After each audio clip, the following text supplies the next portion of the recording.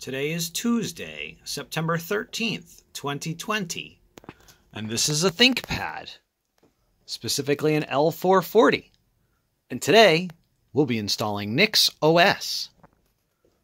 So ladies and gentlemen, boys and girls, head on over to your favorite search engine and download nixos. You want to head to the nixos download page and scroll down a little bit till you see the Linux distribution. This is by far the easiest way to install nixos.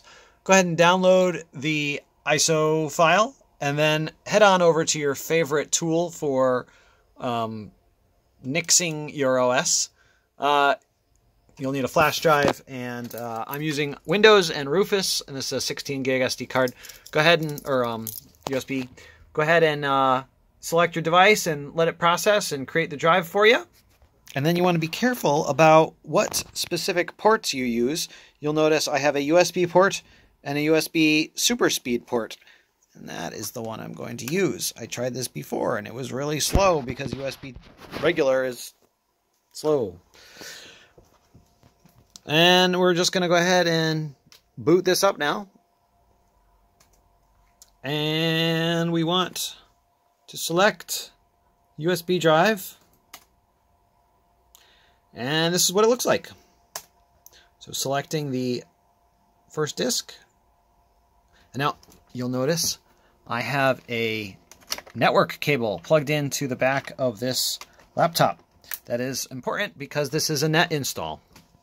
And it does take a little while for it to recognize the network connection and hardware. So if it does come up saying that it doesn't recognize it, that's okay. We'll just try it again. There it is, and it should be loading the installer here. And you notice the network connection hasn't figured itself out yet. And this, I think, is a bug in the installer. Like it shouldn't do this, but all you got to do is you say close out of it, hit the Windows key or the super key, if you will, and then wait for your networking. See, now it's gone solid again. And now let's hit that install. All right, so now it recognizes that there's a network connection. I'm going to select next through all of these, and then I'm always Bob, and you know, there's reasons for that that I can't share for confidentiality reasons. I'm not going to show you my password. All right.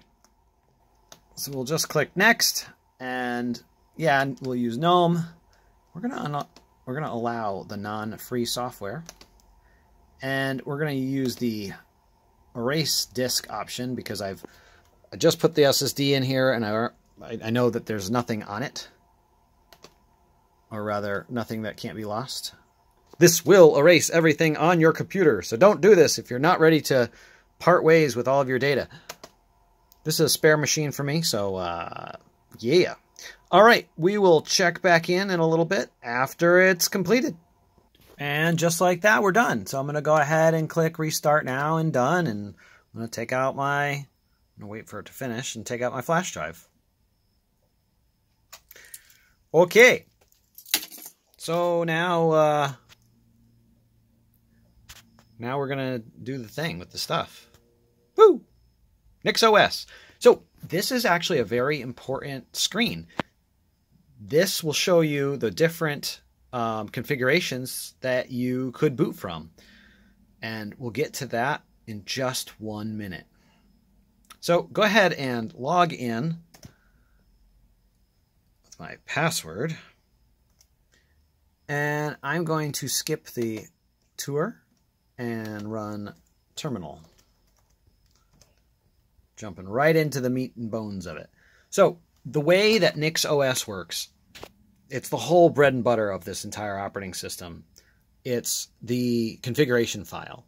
And basically, instead of typing commands onto here and customizing it and making it perfect and, you know, having to manually do everything, you have a configuration file that allows you to very finely tune your settings. And if anything should go wrong, then you can actually revert back to the prior version of your installation by just hitting one command. So let's take a look at the stock configuration file that you'll have just by installing Nix. So let's do sudo nano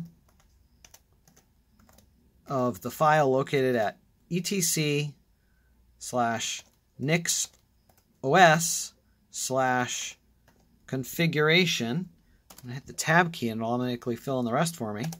And then I got to punch in my password. And there we go. So let's just peek into what this looks like. So we've got an imports. So it's going to import details about the hardware configuration. Some stuff about the bootloader. The networking host name. So right now this computer is named NixOS. Let's call this plop top, just for fun.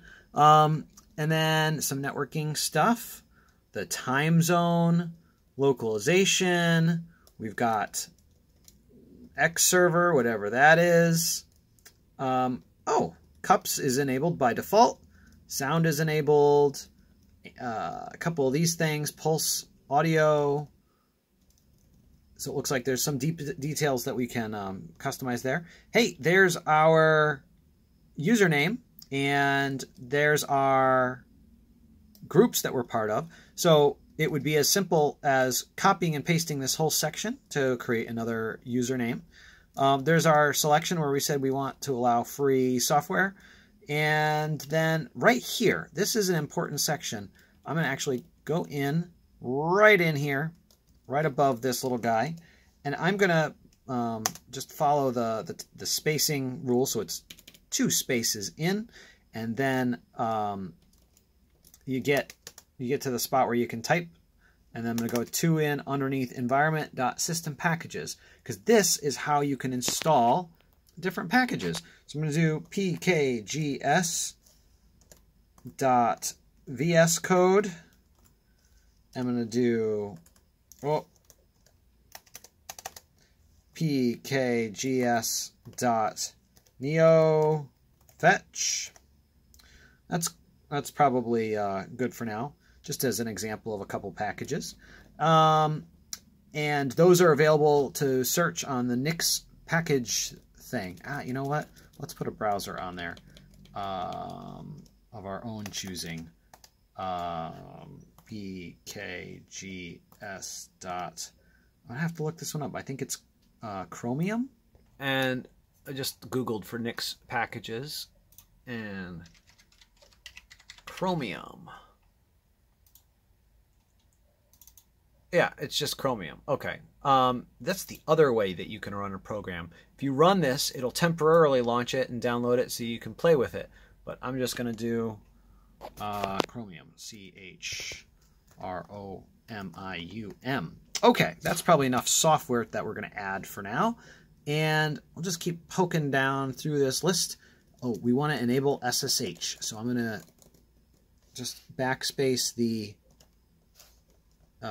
thing there. So that right there should enable SSH. Do we need to do this one too? Some programs need sudo wrappers. I don't know what that is. I'm going to leave it. We're not going to touch it.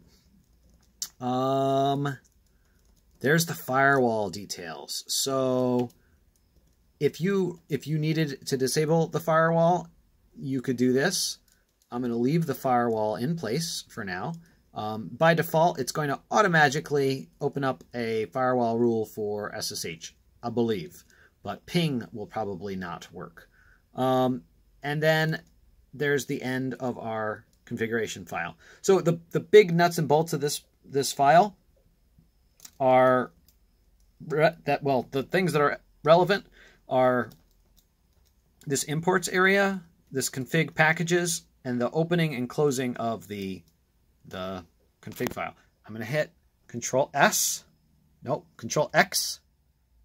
Well, yeah, that worked. It saved it, and we just go back into it, make sure that my name is there. Yes. So Control X to exit. If you did that without saving it first, you would be prompted to save it. All right, so now you've saved a configuration, and you're probably wondering, how do I apply that setting? Well, you have to run a little command, and it is really simple. It's sudo nixos-rebuild switch. That config file does not get run at startup. You have to run this command. And if you've typed everything correctly into your configuration file and you haven't made any silly errors or typos, then it should build the configuration and look like this crazy mess.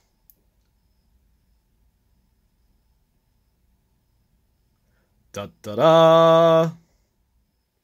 And now it's done. So some of them will work right away. Let's try running VS Code. So I'll just type in code. And VS Code launched right away. So that's great. And Chromium. Let's see if that works. Yep, that works. Great. And Neo fetch. There we go. So we're running on the plop top. NixOS. All right, so that's really the basics there. If you want to get a little bit deeper into it, this also does containerization and allows you to temporarily run things. So remember when we were looking at Chromium and it said for us to run nix shell-p and then the package name? We can run that with other types of packages. So let's just say we want to search for, what's something interesting that we can do? Let's say we wanted to get OBS. And so we're going to do video editing temporarily. So right now, if I run obs-shell studio, studio, I do not have OBS installed.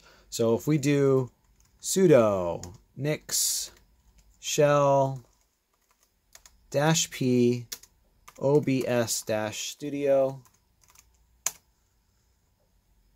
it's going to launch a little environment. It's basically providing a containerization, and you'll know that you're in the shell when it says nix shell and then your username. So it kind of like provides you a little container for this this thing. So I'm going to hit OBS, and now it launches, and we'll say, yeah, whatever, do all this stuff.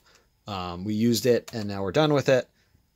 And to get out of that, you just have to type exit. But that has not been installed. So if I type OBS again, not found, I would have to go back into the configuration file and go in and type in, where's typing the packages? This guy right here. I'd have to come in here, pkgs.obs-studio, and then Control X and yes, and enter.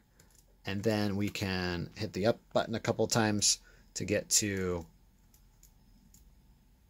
rebuild switch, and it'll run. And now when we run OBS for the first time, it also will come up.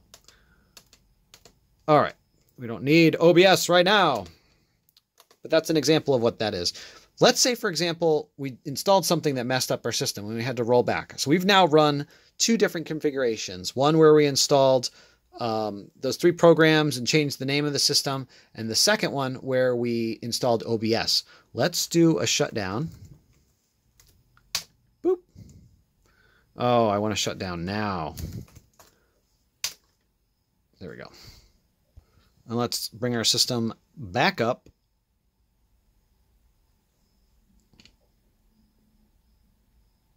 Remember this page?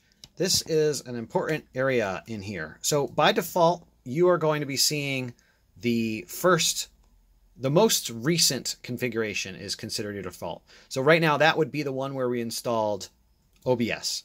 But if we go to all configurations, we're actually going to get a listing of the configurations and the dates that we set them. So if we roll back to the original installation, that would take us to our clean install, or possibly if you ran it twice. This one I know for sure is going to be a little bit different. So I'm going to go ahead and click it, and we're going to see that it should go ahead and load us up into the operating system and rebuild it according to that configuration, which would be without OBS.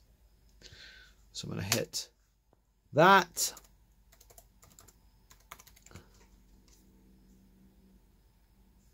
And then we're going to open up terminal, and we're going to try and run OBS. Now let's see what happens. Not found. So if we go and look at our configuration, I got to type that password again. Whoop.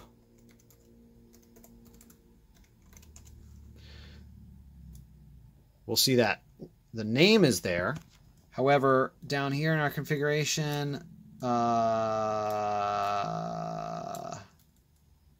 interesting. It loaded the old configuration, but the config file that's here still shows the one with my error, even though it's not installed. So if I were to simply run the nixos-rebuild switch bob doodly bop thing again, should be installing OBS now. And OBS, and it runs. So yeah, so that's a quick primer on really the super basics of it. Another element of this is there are certain elements of this config file that you use instead of installing packages. And one of those that I ran into was actually running Docker on here. So you have to actually go down to just where you're enabling the services like this. There are certain types of things that you can run on your system that are technically, they're done in a different way on NixOS. And so there's a services.virtualization Docker enable command that you can run. But there's actually even, you know, as you saw, there's definitely their own method of containerization that occurs here. There's actually a way that you can put it into a config and tell it to create a container with the dependencies that you're looking for. So just a little preview of that. So why do you want to use NixOS? Why did I wait till the end of the video to talk about why you would want to use NixOS? It's a declarative operating system. It allows you to configure all of these settings reliably on one machine. And then once you have this config file, all you have to do is take it and move it to another computer. And so the advantage of that is you have repeatability. You have the ability to get something working really well and then move it to somewhere else. And that can be very valuable when you're deploying a whole bunch of things, especially when you combine it with other technologies that allow you to deploy operating systems and then configurations on top of it. So this is the application layer of your deployment to be able to bring up an operating system exactly how you'd like it to be configured and to run different programs. So I hope you've enjoyed this video. If not, give it a thumbs down. Be sure to subscribe, and we'll see y'all next time. Subscribe.